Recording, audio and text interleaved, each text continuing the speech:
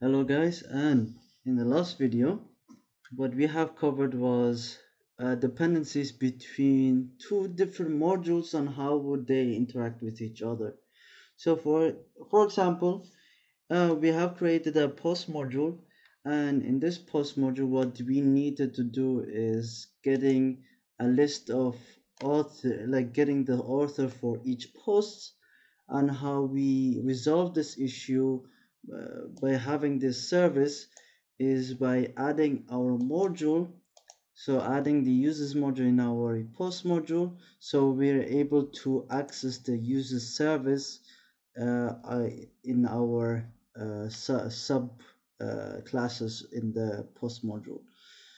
So now in today's section what we will do is, what if we want to add uh, a list of posts for each author? So basically the dependency is coming from the users as well, and so basically we have to do the same way as the post, but it won't be as easy as what we have done before, whereby we just had to add the modules and then the service in our constructor. But we will face some errors there, and I'll explain that later. So let's just add something here. So what I wanted to have in post service is getting a list of posts by the author ID, and I made a function called find all by author ID. So this function will ask for an author ID and will return a list of posts by filtering the posts.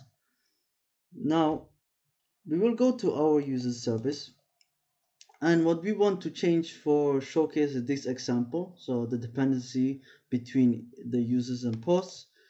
We will call the get users, and this get users will have a list of posts. So what we'll do is, first we will import our post service. So we'll do private post service post service, and let me fix that. It shouldn't be a source, but we should dot. So post service, and in here what we'll do is we'll map our users, and we will take the second parameter, so that will be the index for for the list, so it will be called index.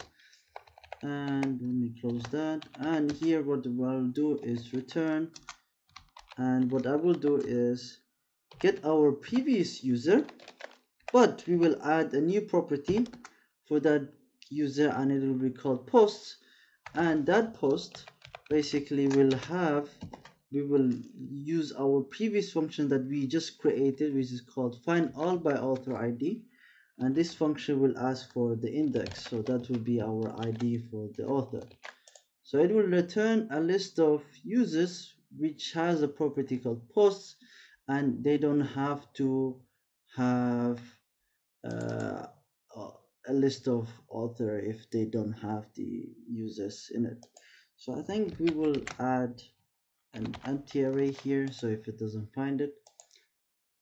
So that will be it, and we have to fix the dependency between the posts. So here what we have to do in order for the post server to be used by our user module, so what we have to do is export the service. So we'll say exports, and we'll use okay, we'll put an add send and say post service, and we'll add a comma here, and we have exported our post service. Now in the next part what we will do is we have to go to the users module, and in the users module, let me fix that, let me make it beautiful. Yes, that's much more, that makes more sense. So now here we will say import, and in import what we will ask for is the post module itself. So we will ask for the post module. Now I think it's now the same way as we have done previously. For the post module to get a list of users, we have exported it, we have imported the module in the root user post module, and we have added in our constructor the service. So now when we are running, we will face several problems. So we will solve this problem step by step. So we'll say npm run start dev.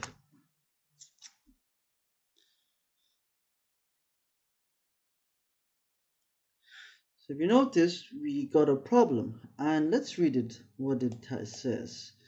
So it says the module ID of post module imports array is undefined.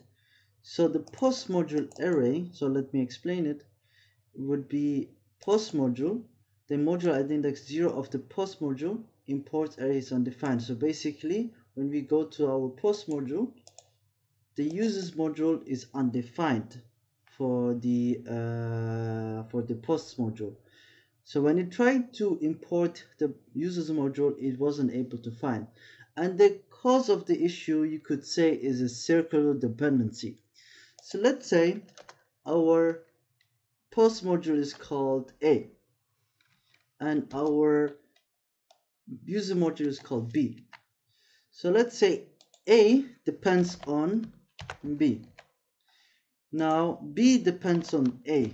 That's what we know now. So now the problem would be, usually when you do not have this dependency, right? Let's just remove this. A in our under the hood in Nestjs, what it does, A, so it notices the post module A requires post module B, right? So it means that A cannot be created until B is being created. So it will go to post module B. And now here before there was no dependency, so it created successfully, then it later on created A. But however, now what we have done is A is depending on B. So basically now, so B equal depending on A. Now when it went to the B, it wasn't able to figure out because A hasn't been created yet. So it doesn't know that A exists. So now basically there's a circular dependency. So now A would say, okay, now it will go back towards it, and it will say, okay, so I need to create A, but A is depending on B, and so on and so forth, right? So how we solve that is by using several components coming from Nestjs.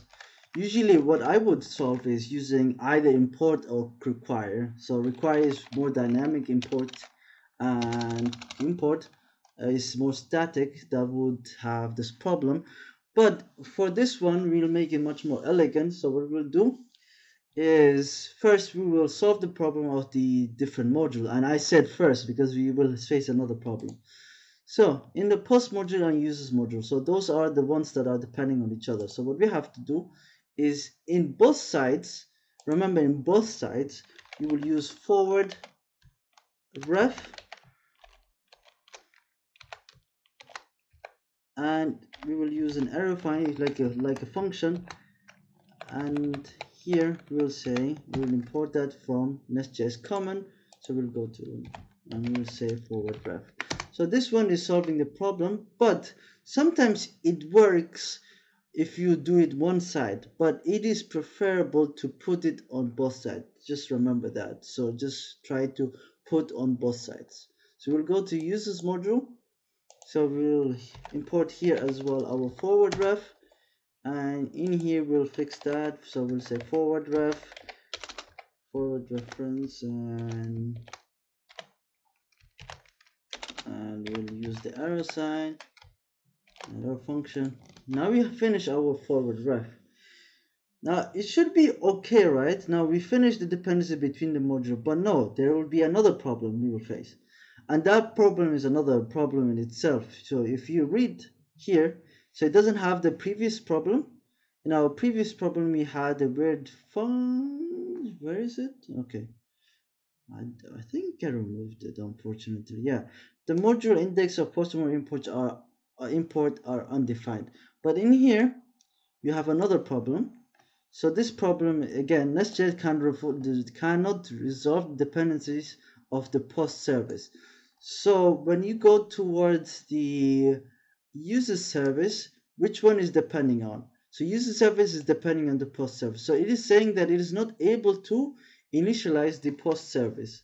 It's because, again, instead of the modules itself depending on each other now, the user service and post service are having a problem. So those two are depending on each other. Now we have a circular dependencies between those two services. Honestly, there are many different ways of solving this, and this and you'll be able to check out in documentation. But for now, what we will do is a quick and dirty way of solving this problem. And actually, usually you won't see this, you won't face the problem with the circular dependency, and usually it will only be one dependency, so the modules don't depend on each other that much, preferably. And if that happens, try to use this or other ways mentioned in the documentation. So what we'll do here is similar to what we have done previously, but we will use something else. We will add something else. So first we will use our forward ref, right? So we will use our forward ref, and our forward ref will be looking like this, and we will use post service, and we will import that. So forward ref, but we're not done yet. So if you have noticed, that's a problem, right? So what we have to do is, in order to resolve this problem, we'll use a decorator, and that decorate is called inject, which always works under the hood, and usually you won't see it unless you add some advanced or intermediate logic in your Nestjs project. So we will call that, and we'll mention, so we will wrap around our forward ref with this forward ref with our inject. So we'll use a decorator, and we'll call it inject, wrap around here, and we have wrapped around it. Now what's next would be, we have to import our forward ref here as well.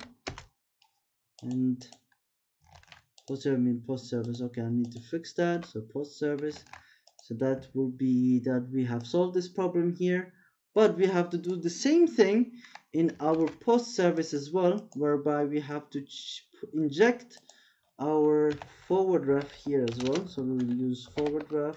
So what we need here is forward ref and inject.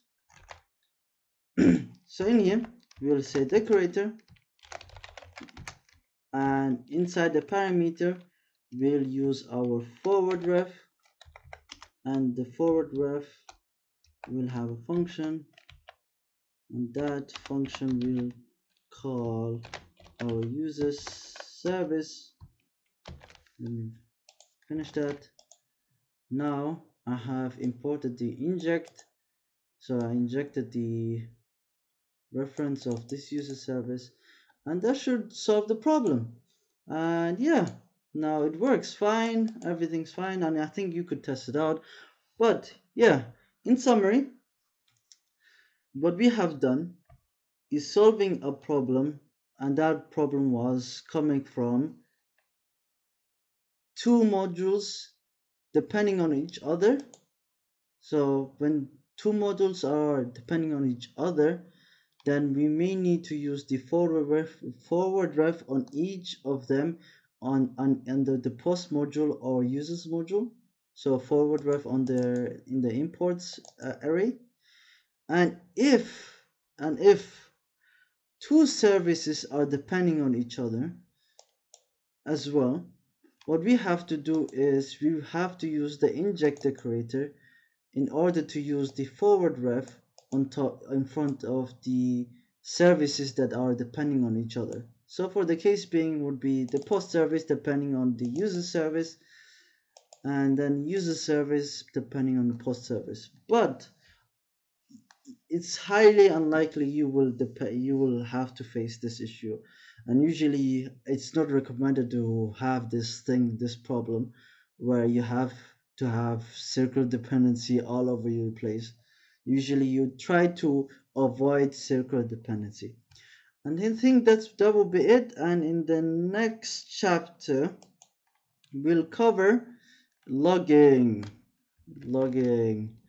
And logging is about events and those kind of stuff. So yeah, thank you very much and have a good night.